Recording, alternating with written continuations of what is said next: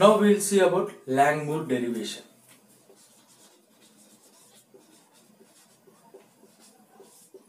Before deriving Langmuir equation, Langmuir has made some assumption. Depending upon that assumption, the derivation is easy.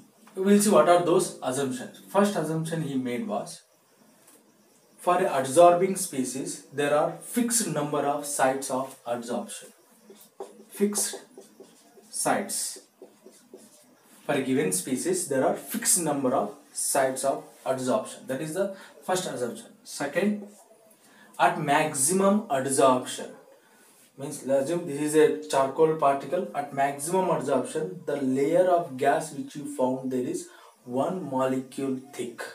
That is, at maximum adsorption, let's say this is a charcoal particle. These are the gas molecules which are adsorbing. So when we got all the molecules adsorbed, or at maximum adsorption of charcoal, the layer which you found here is 1 molecule thick. Each small ring represents 1 molecule of gas. So the layer is 1 molecule thick. This is the second assumption. Third one, rate of adsorption. Let's say R1. Rate of adsorption is directly proportional to get adsorbed, there should be some empty spaces. Then only the air molecule will get adsorbed on the adsorbing species. So rate of adsorption is directly proportional to number of sites unoccupied. The last assumption is rate of desorption is directly proportional. Desorption means reverse of adsorption. So molecules are getting out. Rate of desorption is directly proportional to number of sites. For desorb, first you should have something adsorb, then only it will desorb. So rate of desorption is directly proportional to number of sites occupied. These are the 4 assumptions made by Langmuir. And something we need to know to carry out the derivation, that is, assume that theta is fraction of sites adsorbed. What I mean to say is, theta is fraction of sites adsorbed, means y by ym. In Freundlich's equation, I said what do you mean by y? Y is amount of gas adsorbed per unit mass of adsorbent. Here ym is amount of gas adsorbed per unit mass of adsorbent when monolayer is formed. It means y is, I will write this in the form of diagram. Y means, assume this is a charcoal particle. These are the gas molecule adsorbing, and ym is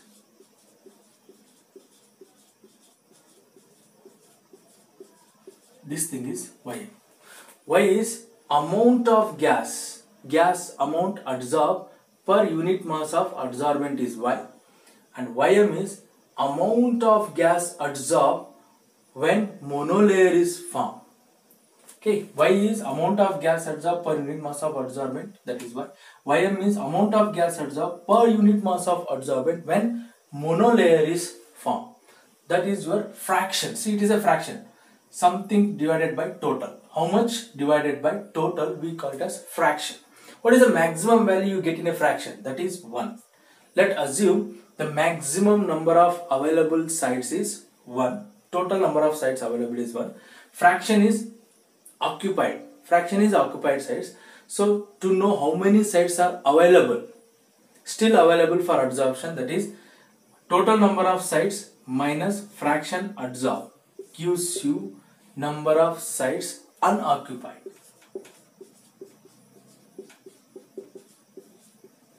Theta is y by ym. Theta means fraction of sites occupied. So in fraction you get maximum value is 1. So total number of sites available is 1. 1 minus that fraction occupied gives you number of sites or fraction of sites unoccupied. That's what I am writing here. Now, by taking this basics, we will derive the equation for Langmuir. We will see the equation. Now we will see the derivation for Langmuir. As I said, rate of adsorption is directly proportional. For the molecule to get adsorbed, there should be some empty spaces. So rate of adsorption is directly proportional to number of sites unoccupied, as I explained previously, and also it is directly proportional to pressure. For the gas molecules to get adsorbed, you should apply pressure. Then only the gas molecule will start adsorbing on the adsorbing species. Reason? If you increase the pressure, amount of gas adsorbed also increases. So remove the proportionality constant, put some constant, let's say as K1, that is adsorption rate constant 1 minus theta P. Next is rate of desorption, let's say it as R2. Rate of desorption is directly proportional to, for the molecule to desorb, to go away, first it has to get adsorbed, number of sites occupied. So rate of desorption is directly proportional to number of sites occupied. Here I am not writing pressure because just leave the pressure, the molecules will come out. No need of application of pressure there.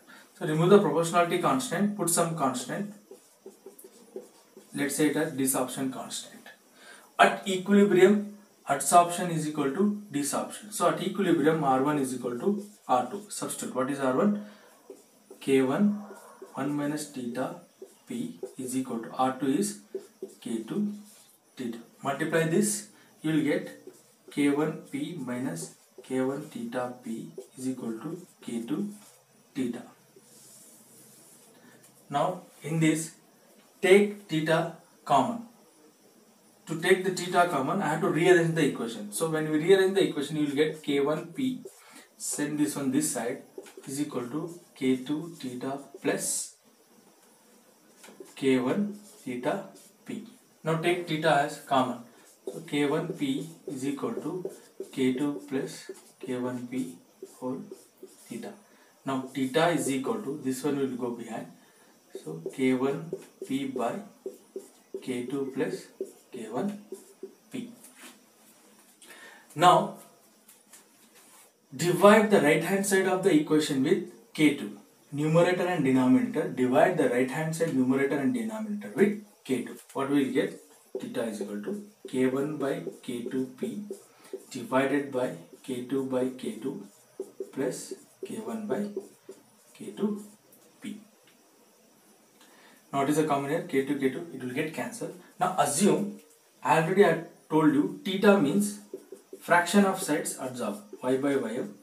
And now assume K1 is rate constant of adsorption, K2 is rate constant for desorption. Constant by constant, let's assume some constant, that as K1 by K2 is small b. It is also a constant. Let assume theta is Y by Ym and K1 by K2 is b. Substitute in this equation, you will get, so substitute this in the above equation, you will get theta is Y by Ym is equal to K1 by K2 is b, p divided by K2 get cancelled, so we have 1 plus remaining K1 by K2 is b and p. At this point you will get confusion to derive the equation. To get pressure on x-axis and to get amount of gas adsorbed on y-axis, we rearrange the equation. So inverse the above equation, inverse this equation. What you will get? If you inverse the equation, you will get Ym by y. Just write the opposite, inverse it, is equal to 1 plus Bp divided by Bp. Now take pressure this side and send Ym this side. So P by y is equal to 1 plus Bp divided by this Ym will come this side. So Bym. Now take this, multiply this Bym for both. You will get P by y is equal to 1 by Bym plus Bp by Bym. Cancel the common terms. We have common here B and P. So resultant equation will get P by y is equal to 1 by Bym plus P by Ym. This equation is called your Langmuir equation. If you plot the graph here, so I said take nothing on x-axis, so take P on x-axis, 1 by Ym will be on, sorry, if you take P on x-axis, whatever beside x is your slope, this will be your slope, and this will be the intercept, and this will be your y-axis. What I am trying to write is y is equal to mx plus c. So x is P, whatever beside x we got slope, that is 1 by Ym is slope, c is your 1 by Bym, and y-axis is P by y. If you draw the graph, P by y, you get a straight line. The slope will be 1 by Ym. As we saw here, slope is 1 by Ym, and the intercept where the graph will touch on the y-axis, intercept will be your 1 by b ym. Now, by conducting the experiment and plotting the graph, you can find out what is the value of b, what is the value of ym. I explain once again. Y means amount of gas adsorbed per unit mass of adsorbent, that is this one. How much gas is adsorbed per unit mass of adsorbent, and ym is amount of gas adsorbed per unit mass of adsorbent when monolayer is formed. When complete monolayer is formed, what is the amount of gas adsorbed for that unit mass of adsorbent? We call it as ym. By this, you can derive the Langmuir equation easily. Thank you.